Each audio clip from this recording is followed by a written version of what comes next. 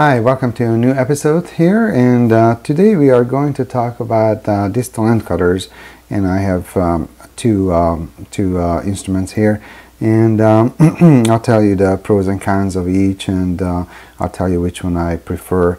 But the purpose of distal end cutters is, of course, to cut the end of the wire once you insert it in the brackets and the tubes or the molar bands. And it's supposed to cut the wire flush to the tube on the molar and also it has the purpose of to hold the wire after it's been cut so the patient doesn't accidentally swallow it. This is just to type it on. Actually, it's not a real accurate illustration what I usually use. I like to use bands on the molars, not tubes. These bondable tubes often come off, and it's very difficult to position them, especially it's difficult to position them perfectly. So I do like to use bands instead of these cementable tubes. And the other reason is when you when you use these distal end cutters, it's very easy to knock these tubes loose. The purpose of the distal end cutters would be also to so you don't damage these tubes, because if you accidentally crimp it, then the wire will not slide through it, so then you will have to change your band or your tube. So if you have a larger distal end cutter and you can't see really well back there, you can accidentally crimp this tube, and then you will change the shape of the tube, and of course your larger wire like the 19 by 25 will not slide through it, and then you have to change it. So it's important to find a distal end cutter that's going to be able to accomplish the two things, which is cut the wire, cut it flush to the tube, as well as to hold the wire so it doesn't fall into the patient's mouth. So this is the Hugh Freedy one. We use a lot of Hugh Freedy instruments.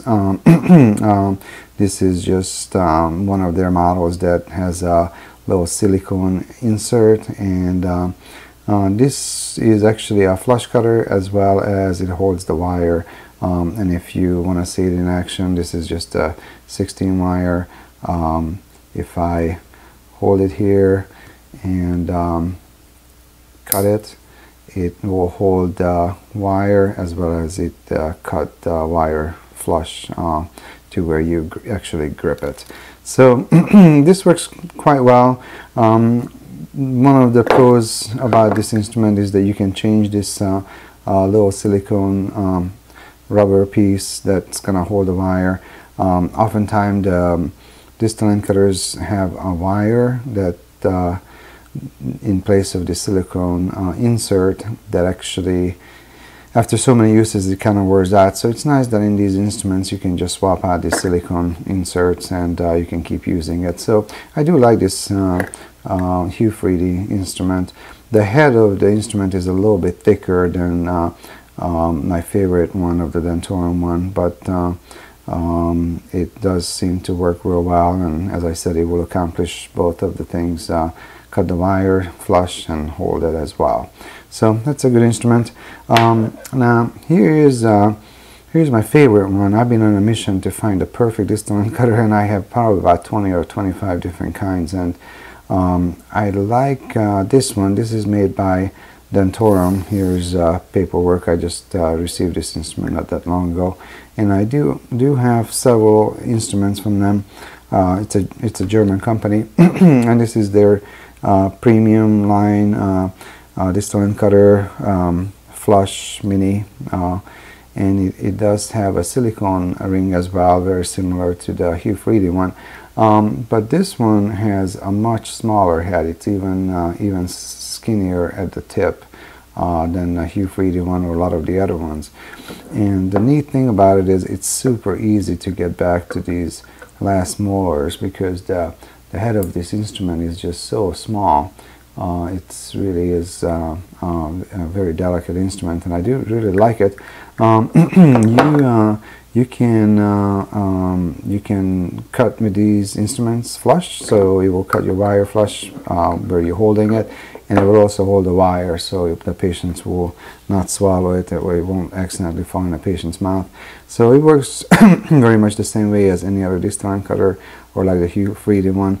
When you hold the wire, you squeeze, you cut, and there's the little piece that that you actually cut. So it actually holds the wire really well. And the way it does it is, it just, instead of that silicone insert that the Hugh Freedy had, which you can see here, this one has a silicone ring, which actually even super easy to replace. As you can tell, there's that silicone ring. It just pops onto the instrument, and it's really easy to change. It's basically, it's just like almost like an elastic ring, but it does everything you ask for it. It's a flush cutter, it holds the wire, and it's super easy to get back to the last molar to cut that wire and avoid crimping the tube. So this is by far my favorite right now, and I suggest that maybe you try different ones and see which one you like, but I think it's important to find one that has the smallest head as possible. And I think it's important that your distal cutter is going to hold the wire as well as cut flush, so your patients won't swallow it. So either one of these instruments is really good. I do like the Hugh Freedy makes really high quality instruments, and some of the instruments, like I think the ligature cutters, they even have sharpening. You can buy them with, you can send them back for reconditioning and sharpening. And Dentorum has a warranty on these, and I love these. I've never had any problem with these instruments. I have several of these. Any question, just send us an email, and check out our website. We have some videos on our website on YouTube, and don't forget that we have a 2-year orthodontic comprehensive orthodontic program for those of you who like to learn comprehensive orthodontics. And if you have any questions about any topics, just make sure to send us an email, and check out our website or our Facebook page for upcoming seminar dates and locations. Thank you, and have a good rest of the week.